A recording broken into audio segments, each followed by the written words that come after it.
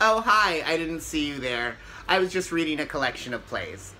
My name is Cyril Creighton, and I am an off-Broadway actor, sporadically, and I love off-Broadway theater. It is my favorite theater to see, it is my favorite theater to do, and it's made by a lot of my favorite people. I love off-Broadway theater so much that I worked in off-Broadway box offices for 13 years just so I could be close to it while I tried to make a name for myself as an actor. And sometimes, not all of the time, but sometimes when I worked in those box offices, I made more money than the actors made on stage.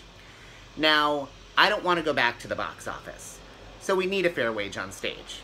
It used to be that I would get an appointment for a play, and the only question would be, do I want to do this? Do I love the people? Do I love the material? And often the answer is yes. Yes, I do. Yes, I want to do this. But now there's a new question that pops in, now that I'm in my late 20s. And that question is, can I afford to do this?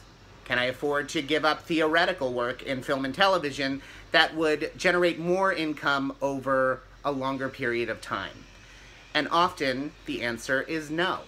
And that is a total bummer. We want to do plays. We really do. But it's not a hobby. Let's have a fair wage on stage for actors and stage managers. Thank you. I'm going to continue reading. Oh, Nikki.